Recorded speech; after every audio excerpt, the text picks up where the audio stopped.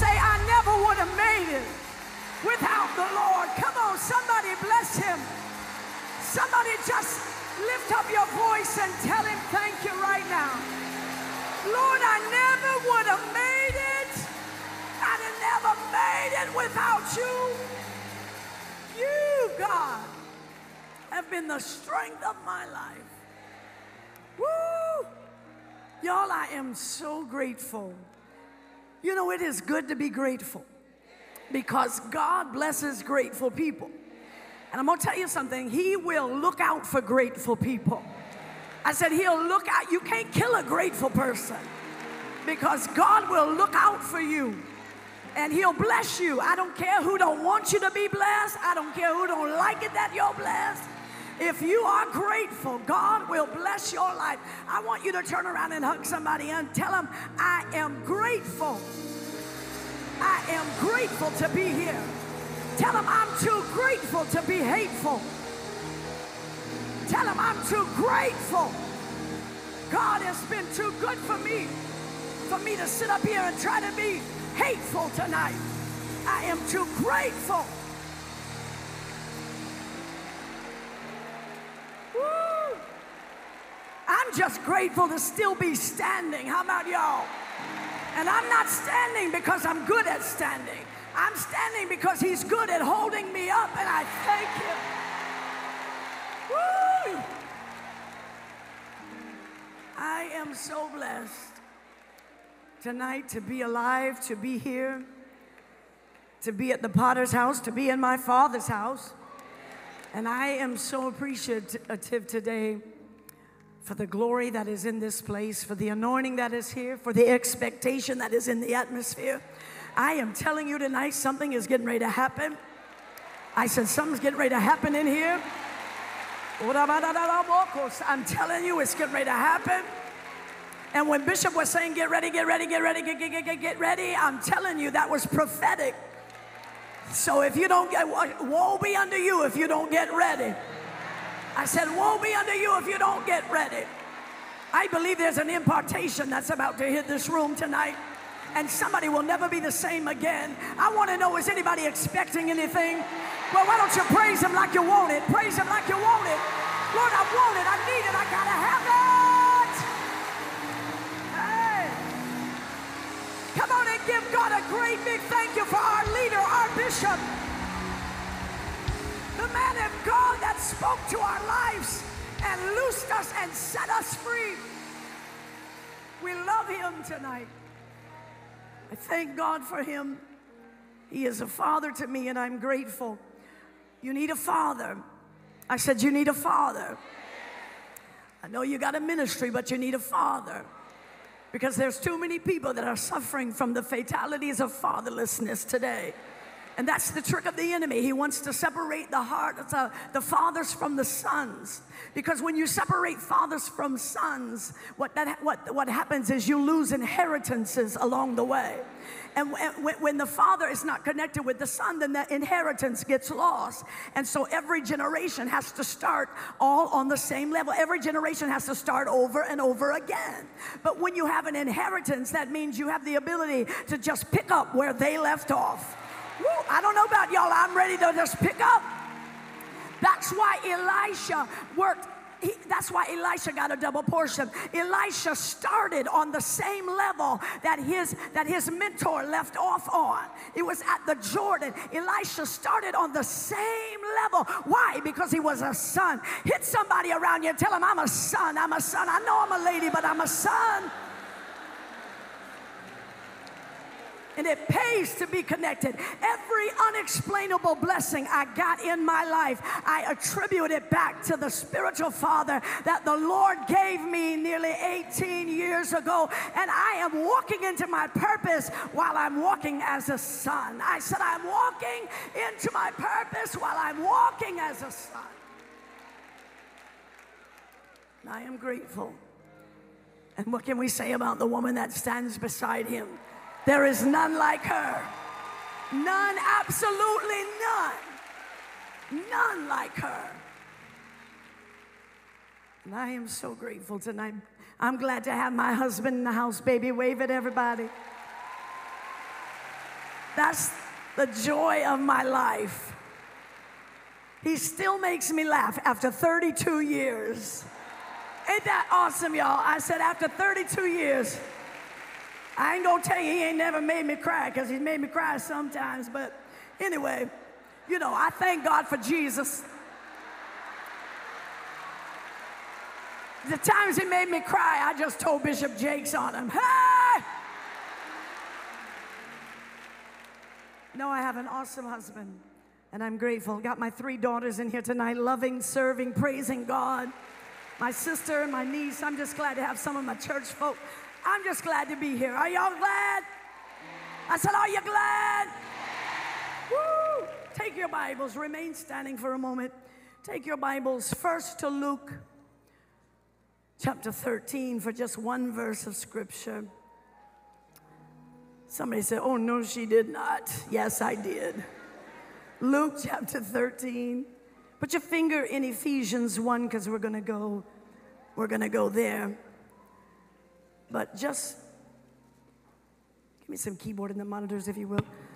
Luke chapter 13. If your neighbor doesn't have a Bible, look at him and say, what in the world's wrong with you? Tell him, girl, you know you need a Bible. To all of the other ministry guests, I honor you tonight, and I'm grateful to be in this place. Y'all are saying more than I said, say. Luke chapter 13. Let's just read verse number 12.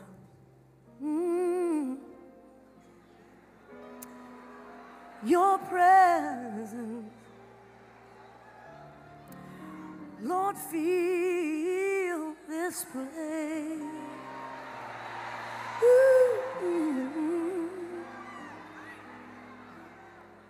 As your glory, come on in, feel this place. Oh, I thank you for what I feel. Hallelujah. Woo. You know, he can come in anytime he wants, any way that he wants. I felt him sweep in here just then. Hallelujah. If you praise him, he'll see about you. Does anybody need the Lord to see about you? Why don't you reach for him?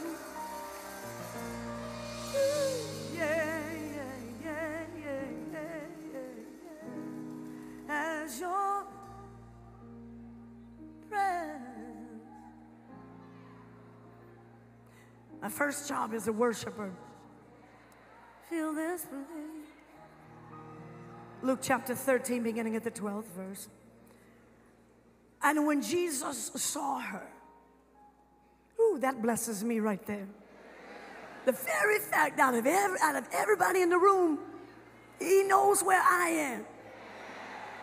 Woo. And can I tell you, the same God that knew where she was knows exactly where you are. Isn't it good to know that he knows right where you are? Mentally, emotionally, physically, financially, he knows.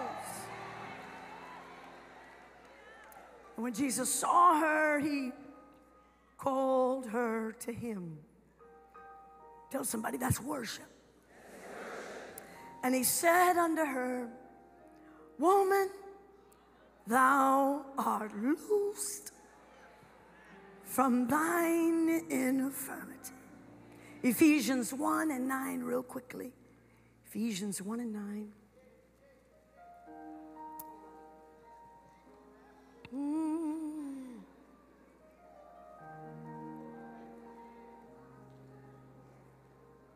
Ephesians 1 and 9, having made known unto us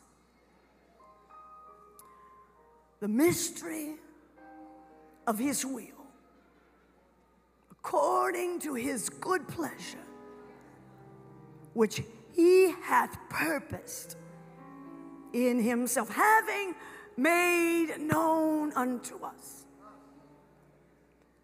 Look at your neighbor and just say, neighbor. There are sovereign secrets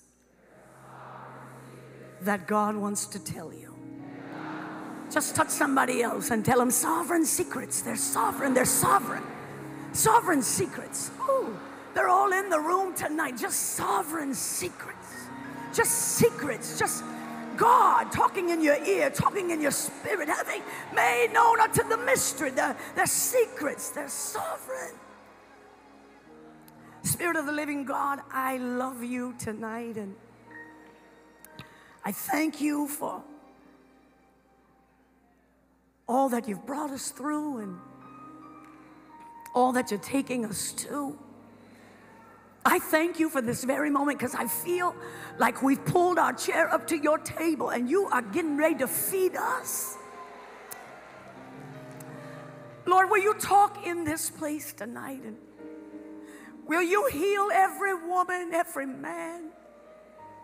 Will you find every person that don't even want to be found? Oh, I know what it's like to not even want to be found. But you said you sent your word, and your word healed us. So tonight, God, I thank you for your word, and I thank you for the message, but I'm asking you to give us more than a message. Give us a manifestation of your presence. Show yourself in here, and without fail, we'll give you all the glory and honor and all of the praise. As a matter of fact, somebody's going to give it to you in advance right now. Come on, come on. Somebody open your mouth and just worship for 1 minute, 1 minute, 1 minute, 1 minute. Hallelujah. Say something to him. Give him some glory. Give him some honor. Give him some praise. Jesus' name, amen and amen. On your way down, just hit somebody on both sides and tell him it's sovereign secrets. Sovereign. Sovereign. Sovereign secrets. It was the psalmist David who said, "Thou wilt show me the path of life, and in thy presence there is fullness of joy." David is telling us that if you want to know the path of life, or if you want to know the purpose of God, we've talked about that a lot tonight, sang about it. If you want to know the purpose of God or the path of life that God has for you, he's telling us that we must access the presence of God. And the greatest way to access the presence of God is to access him through your worship. It really does matter how you come to the house of the Lord. He said, I want you to enter my gates with thanksgiving, and then I want you to come before my courts with praise. A lot of people are trying to come before the courts with praise, but you've never really entered the gates with thanksgiving. So every time your foot crosses the threshold, you need to find something to tell God thank you for. Lord, I thank you that I made it. I'm just thankful for the strength that you've given me. And because real worship is a progression. It takes you somewhere. It is a process. And he said, if you're going to access the presence of the Lord, the best way to do that is to do it through worship. And real worship, it doesn't begin in the church house. Real worship begins in your heart. I said real worship begins in any worshipers in here tonight. You know what I mean? I mean, it'll happen in your house before you ever leave for church, you know? It'll happen before you ever get out of bed in the morning. You know, lots of times I roll over in the middle of the night and say, Lord, I just thank you. I just worship you. And I pray, half awake, half asleep, but I've tapped in, you know, because worship doesn't start at 7 o'clock when church starts. Worship is the order of heaven, and it goes on 24/7. So if you ever roll over in the middle of the night, half awake, half asleep, and just feel the glory, it's because you tapped into a worship service already in progress.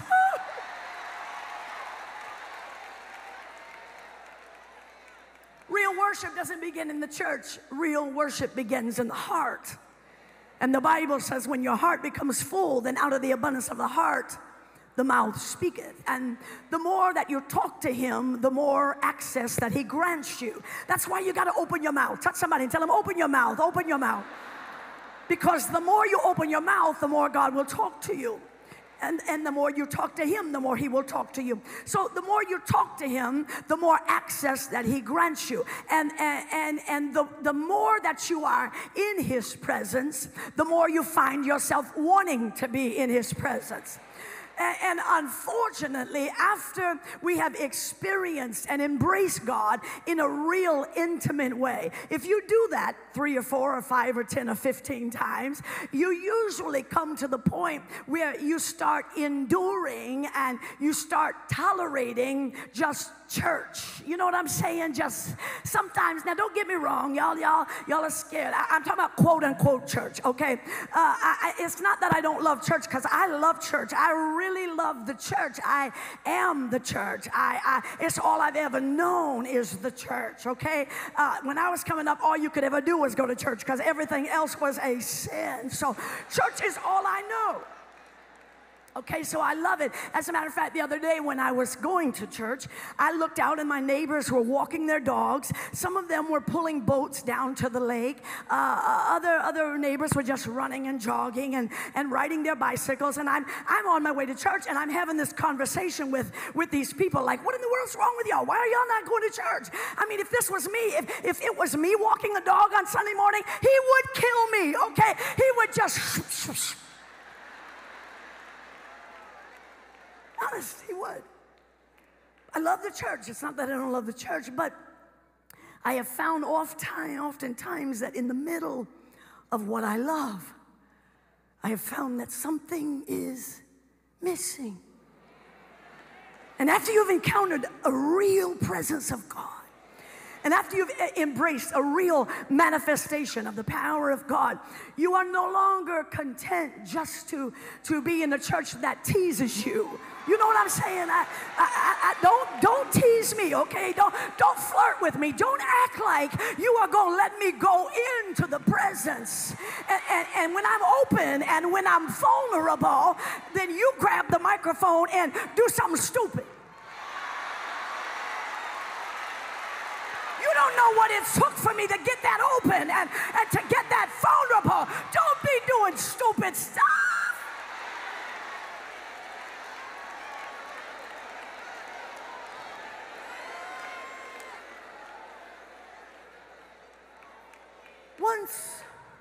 Once you have ever experienced God and the manifest presence of God, especially through worship, once you have been there and you've experienced that, see, there are some levels that you go to in God that you will never, ever, ever be able to go back. And it kind of makes people that are around you, like, they don't know what to do with you, you know, because they went to church with you all your life.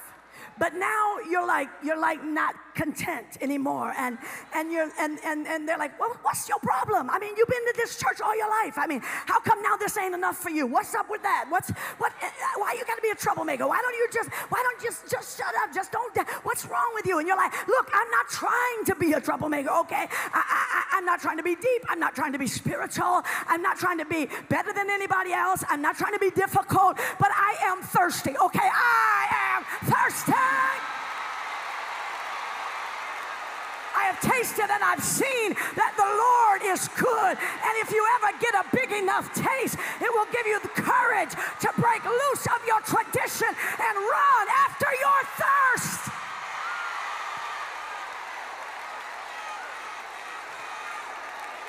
Woo! And if you ever tap into that, I'm telling you, God can expose you to dimensions of himself that you never knew existed before. And because of that, you will not be able to live like you have always lived. I mean, it was okay before I knew it, but now that I know that it exists, now that I've tasted it, now that I've embraced it, now that I've had it, I can't live without it.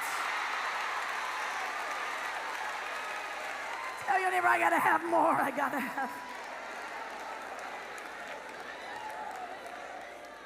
And when you finally realize that your life is dependent upon His presence, you become real passionate about your pursuit of Him. And when you are left at the mercies of people who are passionless, when you are left at the mercies of people who are logical thinkers, that everything's got to be logical, then that messes you up. It makes you frustrated and it makes you vulnerable, because real passion, it knows absolutely zero logic. See, worship is no place for logical people, okay? There really is no place for logical people in worship. Maybe in praise, but not in worship. See, Mary would have never broke open her alabaster box had she been a logical person, because logic was talking to her. Logic was saying, girl, you cannot afford this. This is spikenard. This is rare. It is scarce. What do you mean? You can't waste spikenard. And besides all that, you are a woman, and you were not even invited into this meeting. If you go in there breaking open that alabaster box, if you go in there with that kind of praise, you get ready to wreck that meeting. Ooh, but see, real praise will wreck a meeting. I said real praise, it will straight up wreck. Because while you are sitting up, you'll be like, okay, while you're sitting up looking wonderful, half asleep and all that, acting like you just deserve to be in His presence, I got to go ahead and give Him a praise, because I understand I wasn't worthy, okay? Maybe you were worthy. I wasn't worthy. I know if it wouldn't have been for the mercies of God, I wouldn't even be standing here. I know for me, it was nothing but the blood. It was nothing. So you go ahead and be logical. I'm going to be thankful. Hit somebody and tell them, I can't help but be thankful. He walks with me, and He talks with me. He opens doors for me.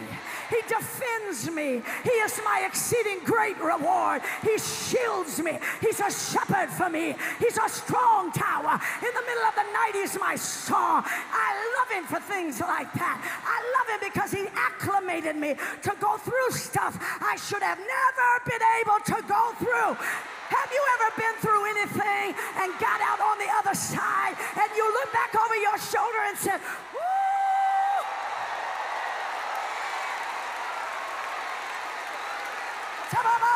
Somebody praise Him right now. He picked my life up. He mended my heart. He held my mind together when all hell was pulling it apart. And it was not by might nor by power, but by His Spirit. He walked me through every valley in life. When I reached for Him, He was always.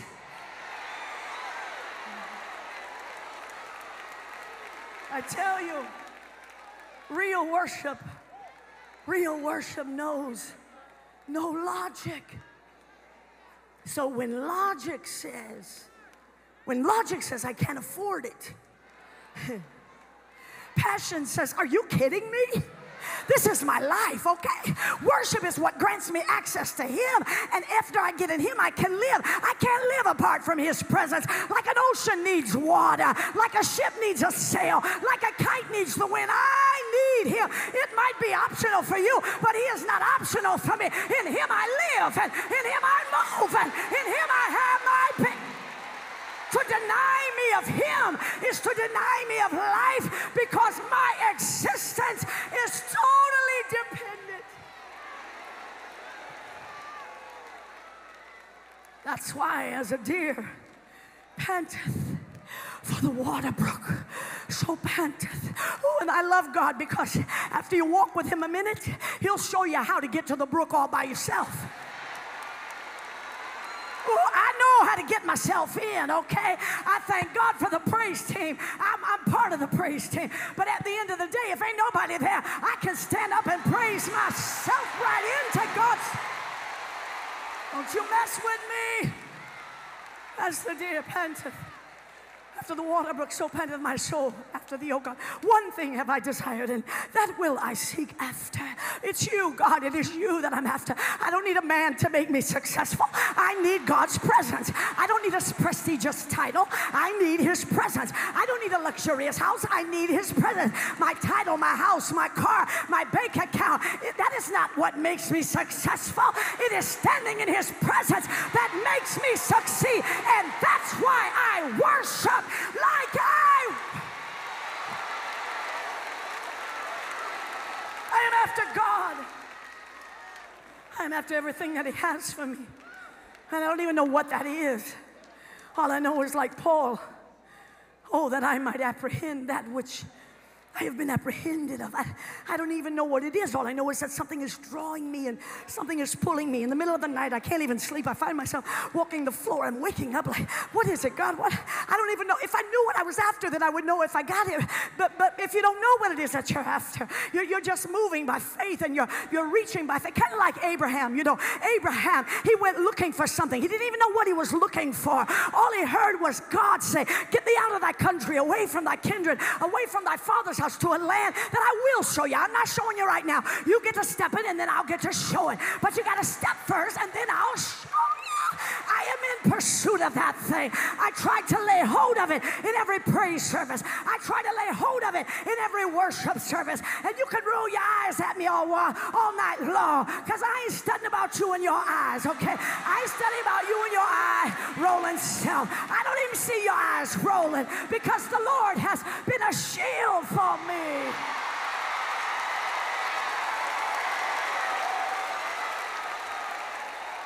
Touch your neighbor, tell him I'm after something. I'm after something.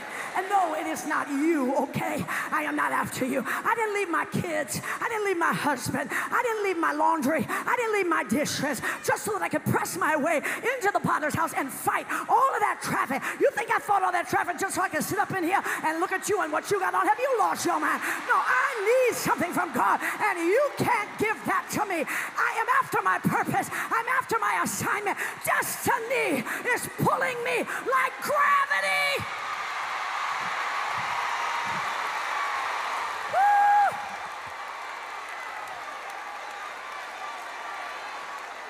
Pull on somebody. Tell them that's what destiny feels like. It pulls you. Y'all ain't pulling them. Pull, pull, pull. Pull them, pull them, pull them, pull them. Destiny.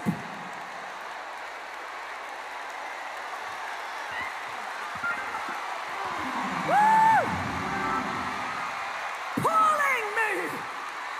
It pulled you out of sin. It pulled you out of the club. It pulled you out of an adulterous affair. Destiny.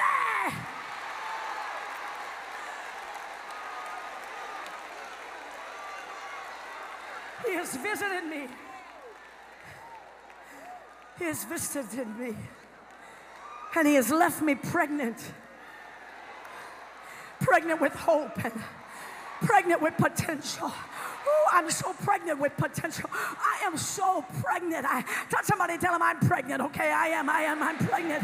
That's all I can think about. When I lay down at night, I lay there in the bed and tears rolling down my face. I can't really define it, but I'm pregnant with it, you know. I just know that I know that I know. And so I lay in my bed and I think about it. I cry about it and I pray about it. I talk about it. I write about it. And though the vision tarry, I will wait for it and I will worship for it and I will run for it. With or without you, I will run for it. Whether you keep up or not, I got to run for it. My soul follows hard after God. If I seek him, he will be found.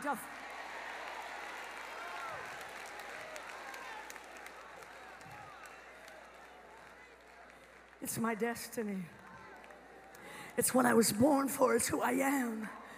It's what I do.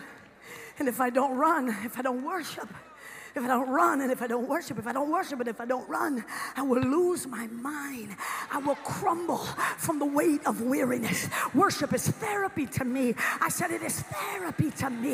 If I don't worship, I'll be beat to death by boredom. If I don't worship, I'm going to explode from the pressure. So I got to run after him, all because he holds the keys to my life. He has the answer to all of my problems. It is him. He is to me what the conductor is to the orchestra. He has the ability ability to go wave his hand and bring all of my craziness together and make it sound like music.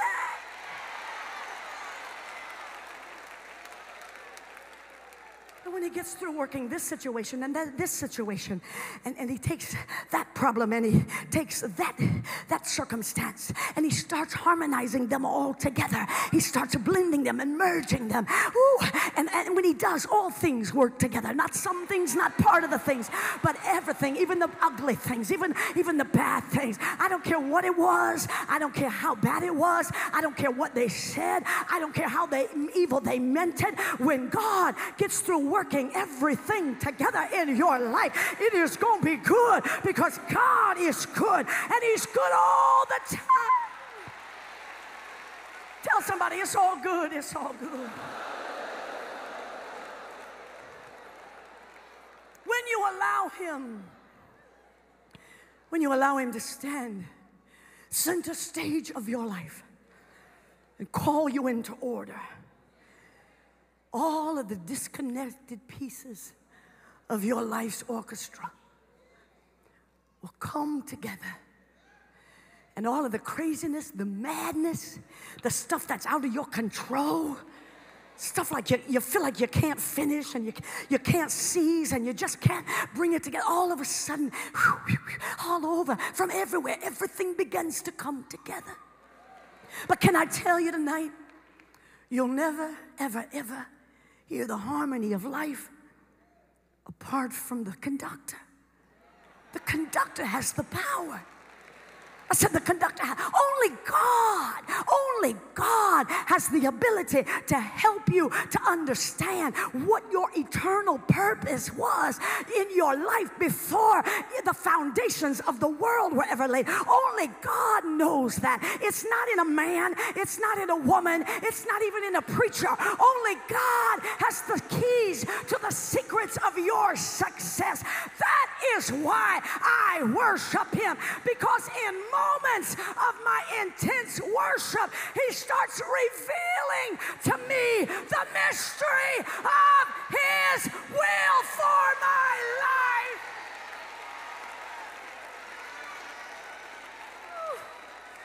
In the heat, listen to me, in the heat of intense worship. Woo. Everybody look this way, right here, right here.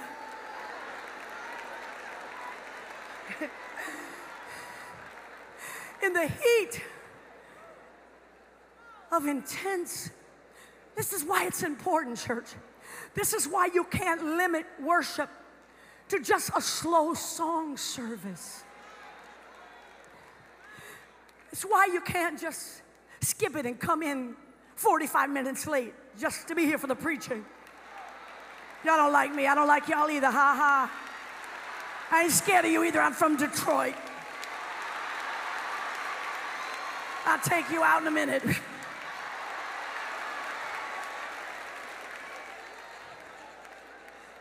People wonder why we worship. Do you understand that when we tap into real worship, divine intelligence, it's like divine intelligence, it's divine information. It begins to transfer into your spirit. And though I got some of it this morning, I didn't get all of it, because God gives it to us in increments, having made known unto us the mystery, the unknown part of his will, the hidden part of his will. Do you understand? When God gives you your destiny, your purpose, and when he talks to you, he doesn't give you everything at the same time. He gives you a little bit here, and he gives you a little bit there. He gives you a little information over here and a little bit of information over there, and he doesn't give it to you all at one time, because if he gave it to you all at one time, y'all know we would mess it up.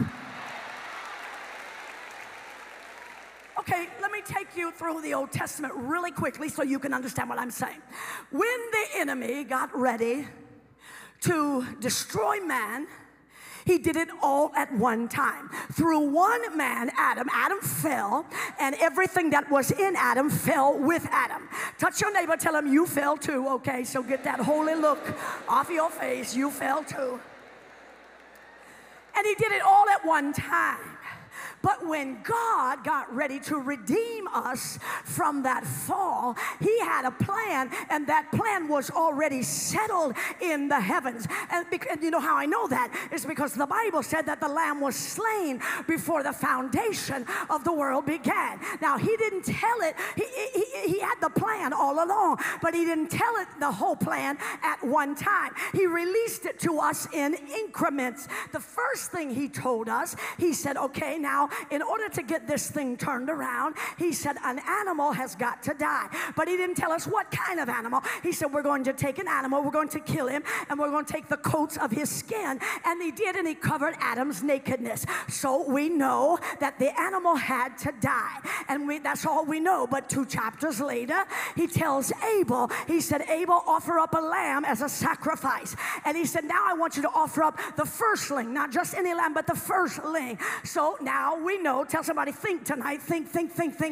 Now we know what kind of animal it was, and we know what order it had to come in. It had to be a lamb, and it had to be a firstling. Well, and that's all we know. But a few books later, he tells Moses, he said, Moses, take the blood of the lamb and put it on the doorpost of every believer. So now, in order to fix Adam's mess, here's what we know. We know that an animal had to die. We know that it had to be a lamb. We know that it had to be a firstling. We know that the blood had to be applied to the doorpost, and that's all we know until a few books later. And in Leviticus, he says, take a male lamb and make sure he's spotless and make sure he has no blemish. Woo! So now we know that an animal has to die, that it's got to be a lamb, that it's the firstling, and that the blood has to be applied to the doorpost of the believer, and the lamb has got to be without spot and without blemish. And that is all we know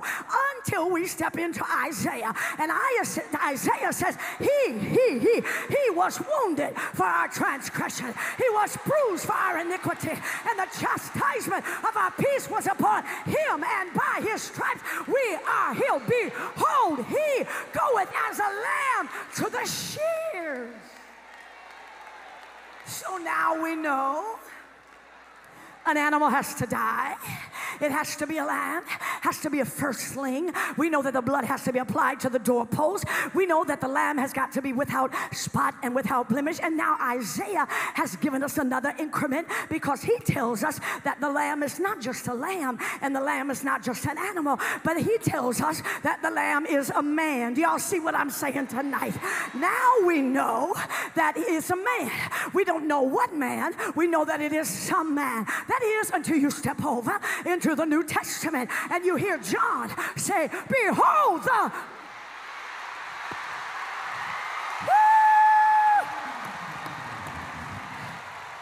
Hey, now that's awesome, because John tells us that man, he defines which man it is. That man is the man that was wounded for our transgression and bruised for our iniquities, and the chastisement of our peace is upon him, and with his stripes we are.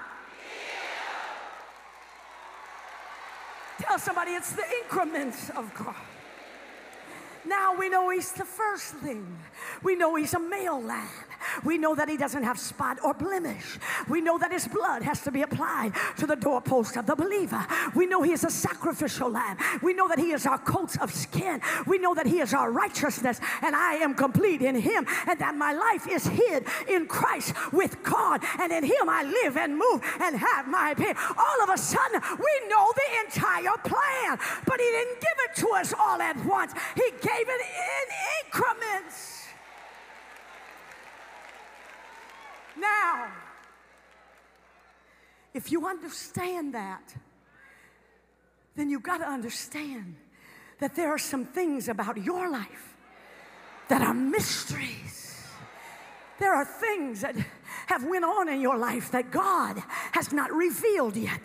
There's some things that he hasn't explained to you yet. But the Bible says that as we follow on to know the Lord, that we're going to know him. The more that we follow, the more that we are going to know. And so as you progressively begin to walk with the Lord, then all of a sudden, as you walk with him, you'll just be walking, and all of a sudden it'll hit you and you'll be like, oh, That's why I had to go through that.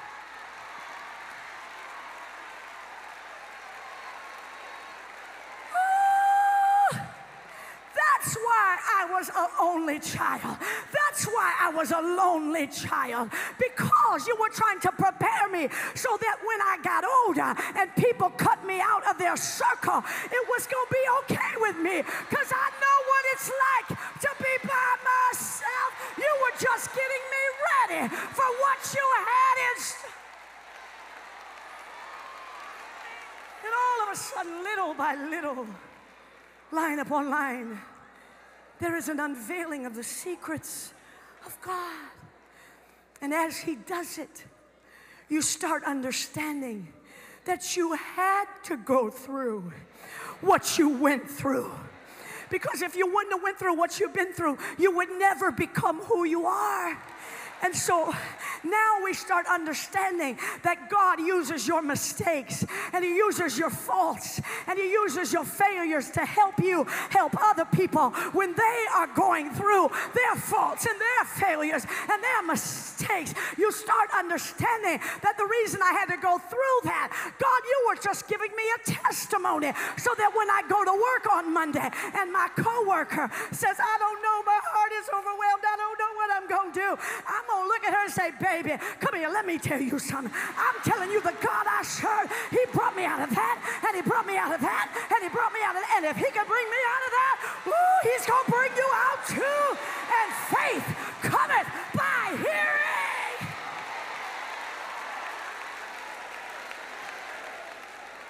Having made known unto us the mystery of His will.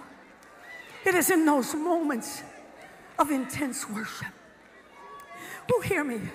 It's those moments of intense worship that God introduces who He really is to you on a first name basis.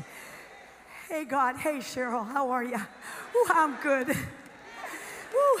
And when He introduces Himself to you, you start knowing Him. He moves from being your mama's God or your pastor's God or your best friend's God, and He becomes your God. Oh, can I tell you, knowing God is so vital, because you will never know you until you know Him.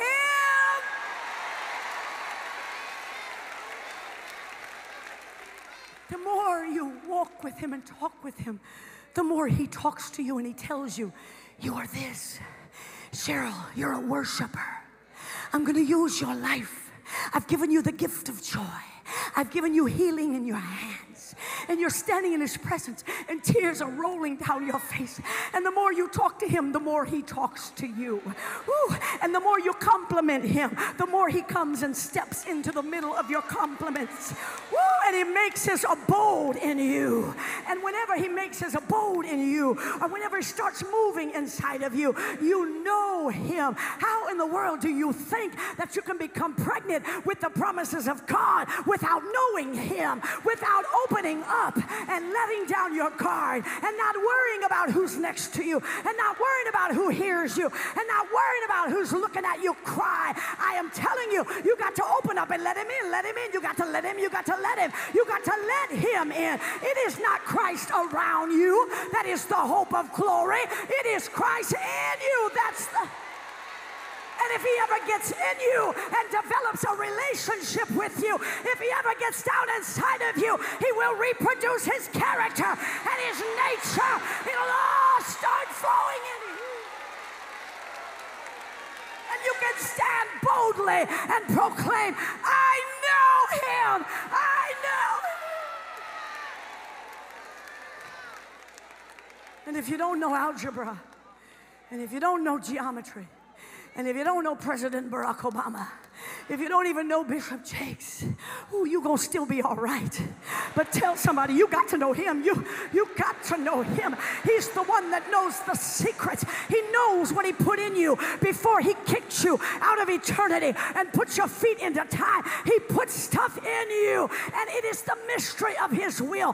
Paul didn't say that we learn the mystery of His will. He said He has made known to us, because if you could learn it, then that would suggest that you could obtain it through a level of intellectualism, which could possibly give people that are more intelligent than us an advantage. And that would not be fair, and that would not be God. So Paul said, no, he makes it known unto you. You don't learn it, he just makes it known. What are you talking about? Have you ever been about to stress out and you don't know what to do, and all of a sudden you're like,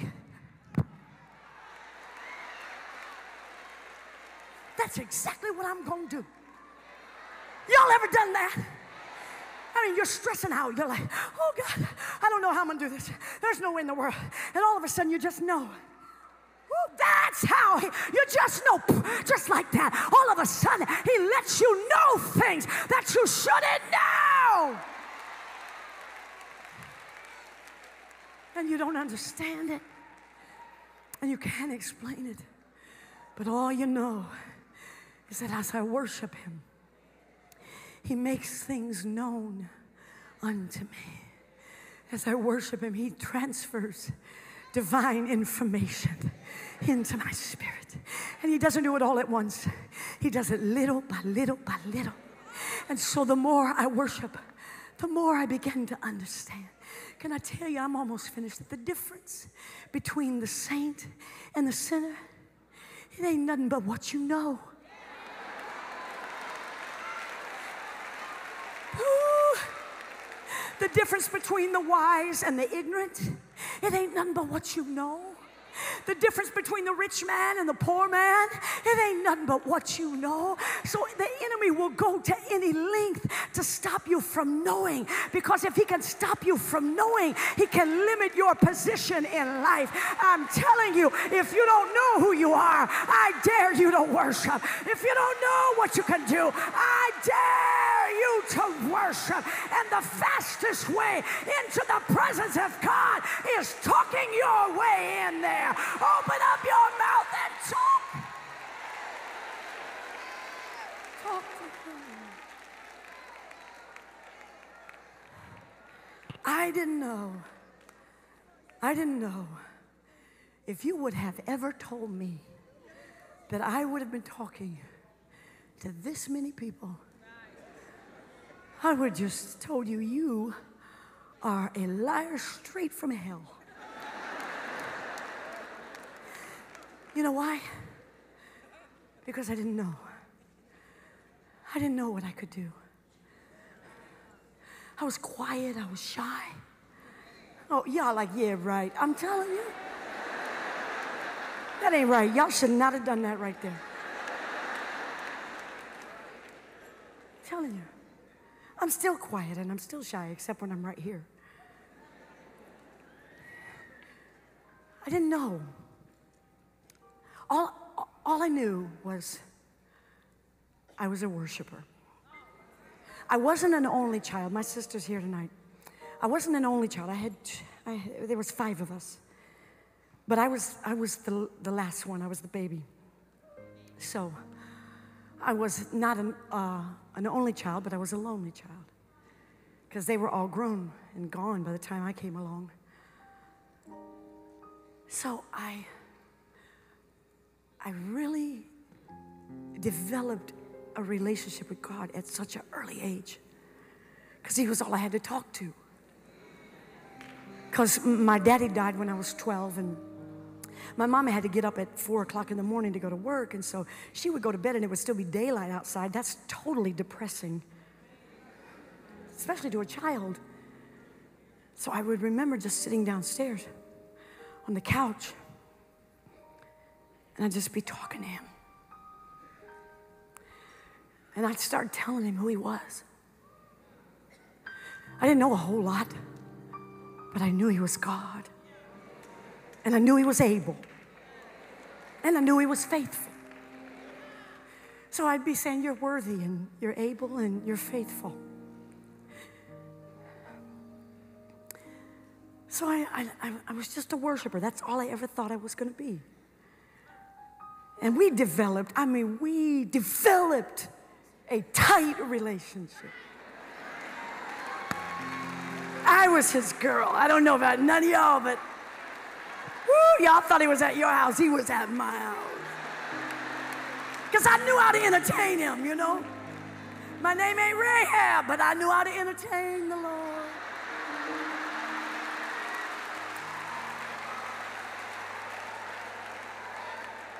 I would talk to him, I would sing to him.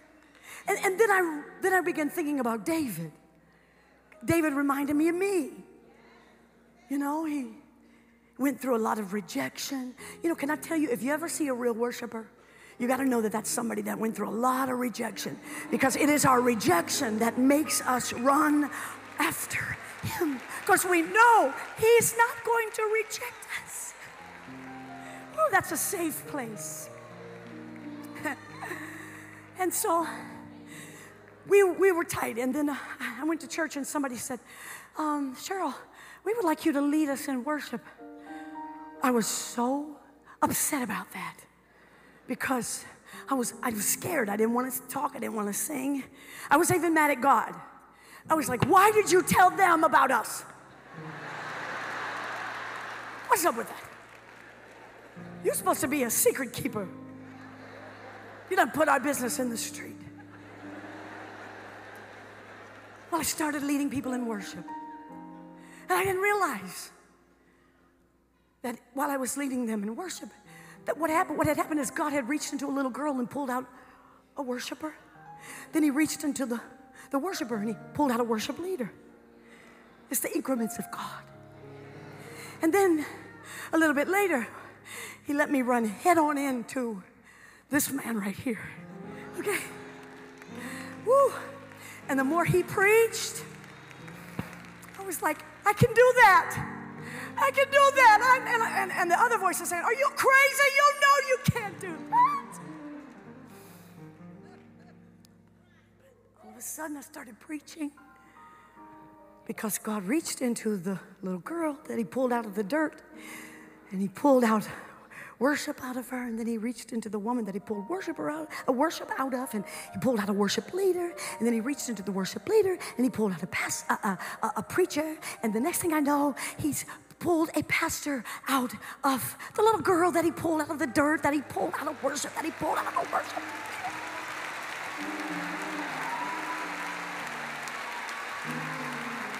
I wonder what's in you. I wonder what is in you tonight that you don't even know is there. That's why you're in this conference, because you're pregnant with all kinds of potential. You got all kinds of capacity inside of you, but you don't know it yet. Some of you do, some of you don't. But just when you think you know it all, it's like the brooding of the Lord. He sat on the earth for the purpose of hatching what was in the earth. So he sits on us because we are earth, and he broods over us until he brings. How do you know there's anything in us? Because the Bible said we have this treasure. It is in earthen vessels. The problem is I've got treasure, but it's locked up in an earthen vessel. And as he sits on my earthen vessel, as you give him permission to sit on you, sit on me today, God. Sit on my attitude. Sit on my temper. Sit on my carnality. Sit on me, Jesus, until you bring out everything in me that needs to be brought out. So I'm telling you, I tell you all that to tell you that as I told him who he was, he started telling me who I was. He released sovereign secrets. And no man told them to me, which means no man could take them away from me. God told me. So I would throw up my hands, and worship has been my default all of my life. When I couldn't cope with anything, I just say, Lord, I praise you. I give you glory. Don't know where to go or what to do, but I'll talk to you till you talk to me. I need to hear your voice. Tell me who I am. Tell me what you desire from me. Show me your way. It had been 6,570 days, better known as 18 years. She was bowled completely over with the spirit of infirmity for 6,570 days. But she was faithful to the house of God. Can you imagine? I mean, we can't hardly get here on time, and we all straight and fine. And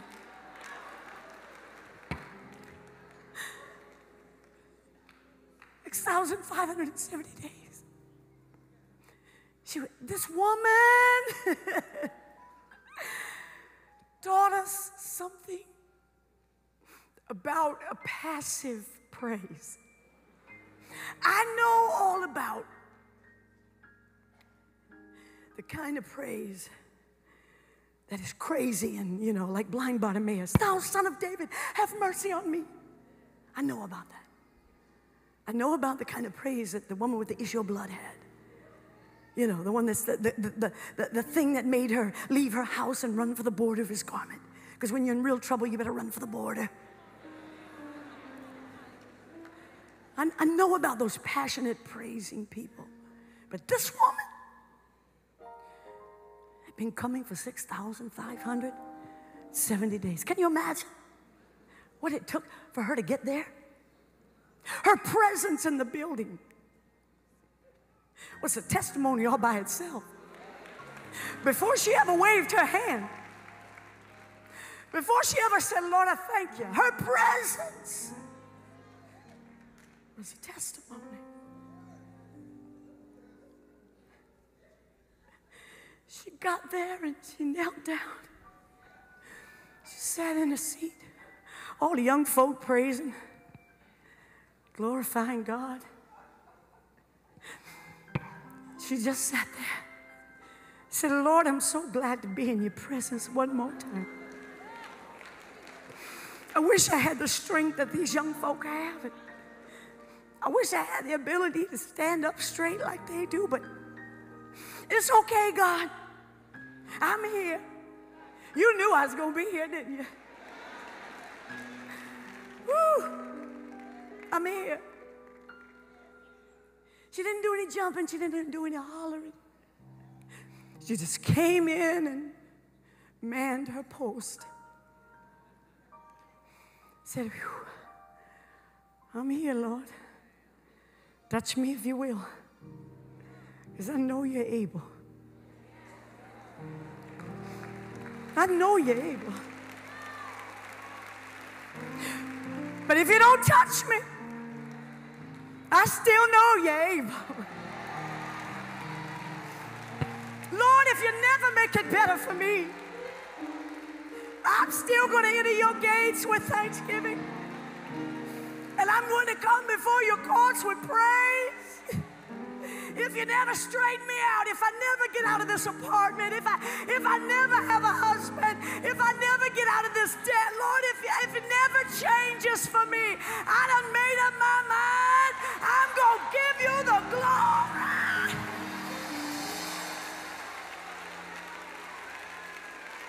$6,570 days. Ooh, touch somebody and tell them today is your day. And the Bible said, in spite of everybody in the room, he saw her. And he called her. That's those moments of worship when you feel him calling you. Woo, you gotta go, you gotta go, you gotta go. He called her. He saw her. He called her. And then it never, ever, ever says that he healed her. You know what it says? He said to her, woman.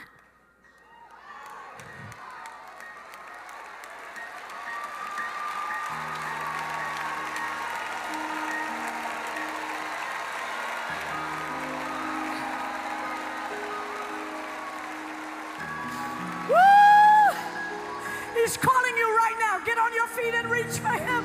He's about to tell you something about yourself that you do not know, woman.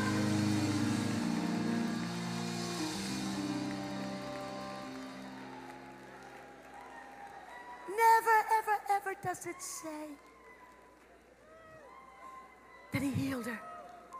Just that he saw her, that he called her, and that he said something to her. He told her a secret that she didn't know. For 18 years, 6,570 days, she did not know that she was loose. Woman, thou art loosed. Art. That's right now. Somebody say right now. Loosed. But see, that's past tense. So he's talking about right now in past tense. I'm confused, aren't you? I mean, it sounds like a contradiction. Art loosed. It's not really a contradiction. You know what he was saying to her? He was saying, hey, you're about to come into something that I did for you a long time ago. Somebody praise him.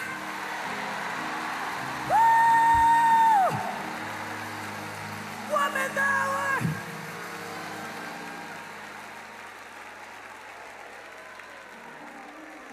Well, hold up.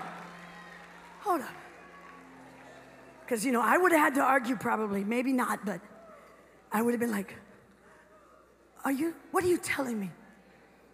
Are you telling me that for 6,570 days that I have been bent out of shape? Are you telling me that I've been twisted and I didn't have to be twisted? Are you telling me that I got all these issues and I really didn't have to have all these issues? Are you telling me that it's just that simple? Are you telling me that I don't have to be addicted to crack? Are you telling me that I don't have to be abused? Are you telling me that the chains and the handcuffs are falling off of me, right? Are you telling me that I can get out of this anytime I get ready to get out?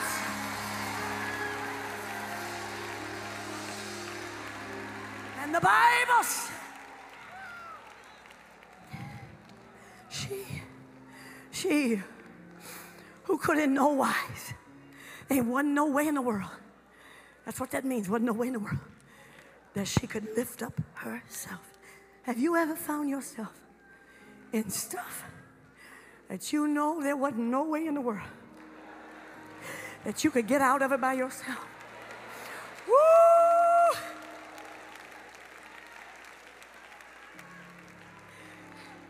She who could in no wise lift up herself. Immediately, somebody snap your finger. Immediately she was made straight and she glorified God. Woo!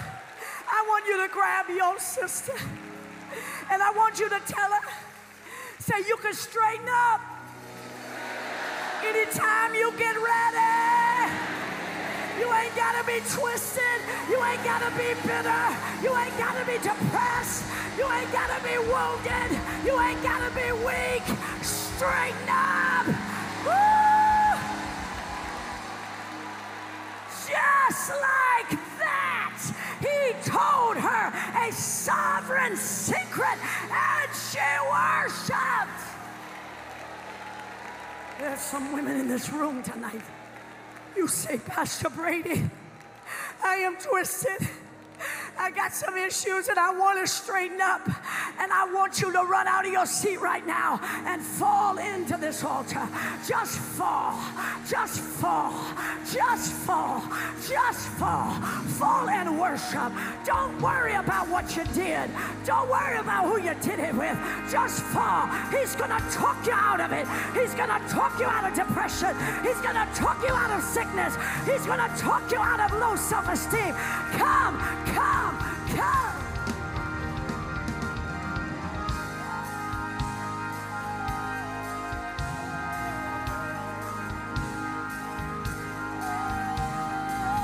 I dare you to make an effort. Run to the altar. Run. Run. He's got some secrets.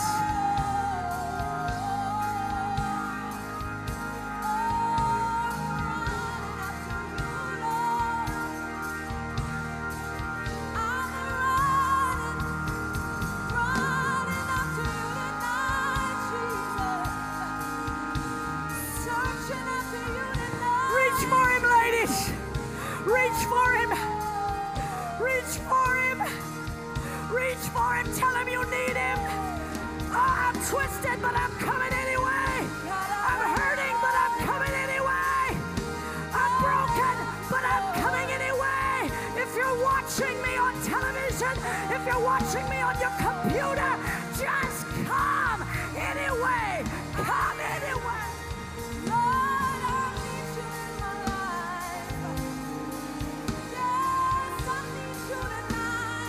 I'm running to you, Jesus. Run. I'm going to run to you. Here I am, Jesus.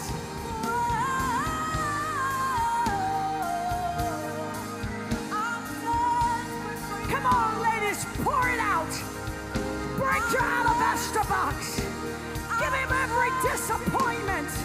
Give him every pain. Give him every bit of doubt. Give him your broken heart. Give him your twisted ways. Give him every. Here I am, Jesus. Here I am, Jesus. Such as I have. All that I have, Lord. Come on, worship. All that I hope to be. I know it's in you, Lord. Let him talk to you.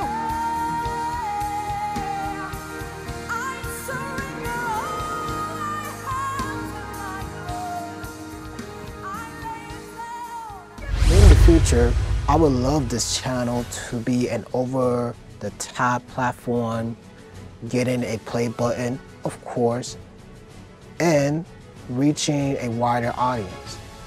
And my aim is to point people back to God, because tomorrow is not promised to anyone. We are in the last and evil days. Let's keep our ears open. In conclusion, I need your help. Your seed is important, whether you're new to this channel or not. Liking the next video that I upload on any platform underneath Catch My Praise. Giving credit to where you get your sources also helps. Your generous gifts of any amount are welcome. Cash App is always open under Catch My Praise. Why am I doing this? Because it takes a lot to do a lot. Thank you for listening. Until then, believe it, reach it, catch it, here only on the Catch My Praise Network.